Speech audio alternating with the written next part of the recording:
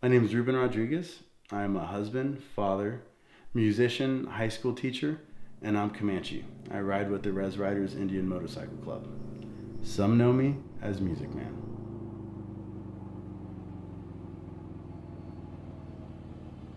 So when I was in third grade living in National City, we had an assembly with the San Diego Orchestra.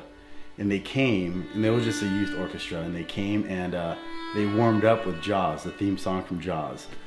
And from that moment on, I was hooked. I had to get involved. I had to learn. I had to get involved in music in some way. And I come from a very non-musical family. No one in my family are musicians. No one plays an instrument. People have dabbled in them, but no one's actually devoted any serious time to them. So that was my initial introduction into what music is, and that was my first live performance in front of me, was seeing that elementary concert.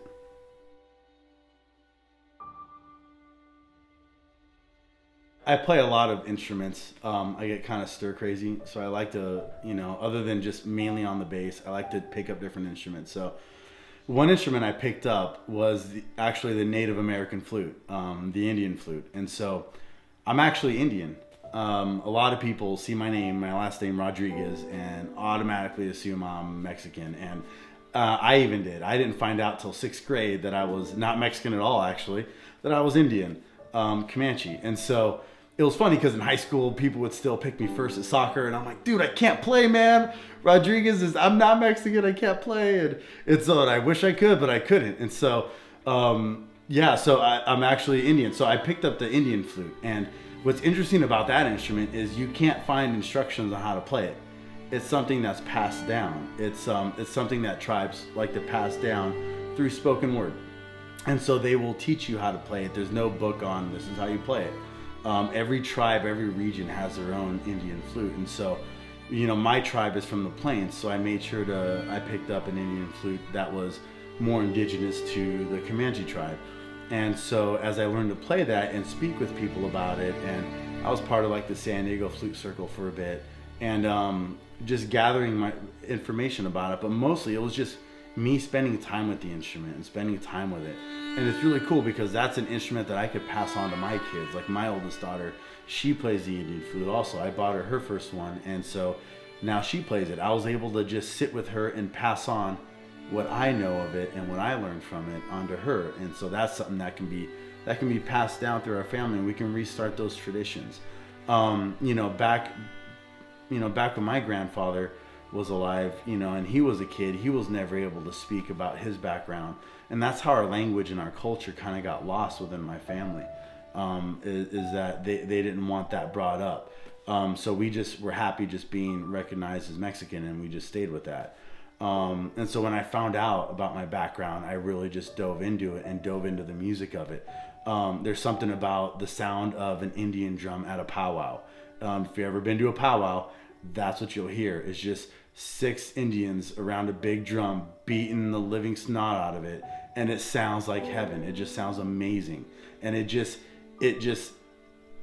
internal in you. It resonates in your core.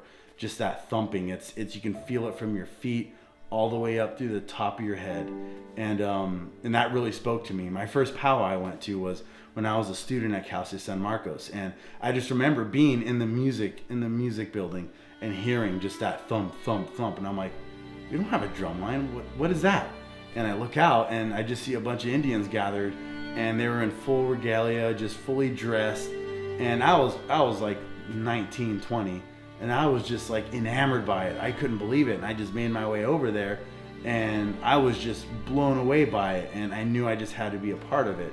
And those early powwows was when I first saw there was a really good club around that does a lot of good for indigenous people called the Res Riders. And I knew I had to be a part of it. But problem was I didn't ride a motorcycle. I didn't own a motorcycle. My mom banned me from having a motorcycle. And my wife banned me from having a motorcycle as well.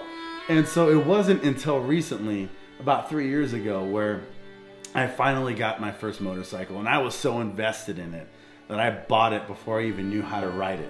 And so Harley had to tow it home, and I couldn't even ride it out of the dealership. I didn't even have my permit, nothing. I didn't even know how to drive a stick shift. And so I took a class and I got my license, and I was riding. And after putting around, I still keep seeing this club around and seeing what they were doing in the community. And so I immediately, right away, I wanted to join the Res Riders. I wanted to be an influence in that community, like I was an influence to some of my kids in the music community. I wanted to do that with the indigenous people, with the natives, with the local natives here.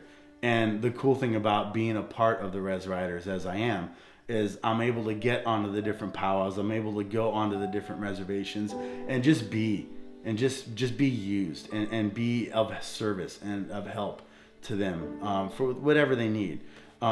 We're able to bring shoes to the non-gaming tribes. We're able to, pour into the communities. We're able to help out, mothers who are, escaping bad situations. We're able to do escorts for natives who have passed away, and we're able to escort their bodies back onto the reservations from the mortuary.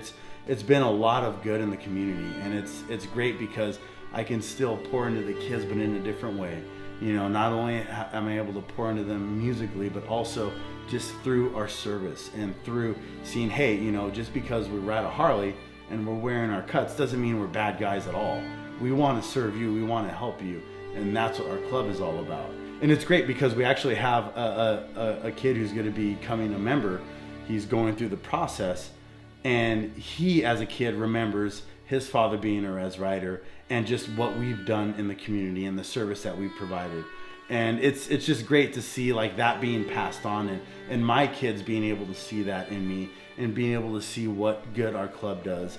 And and they have eyes for it later on down their life, if they're led to riding a Harley and riding a motorcycle. And so it's been an amazing opportunity being able to fuse not only my music but my culture with being able to reach out to the youth, or with my own kids.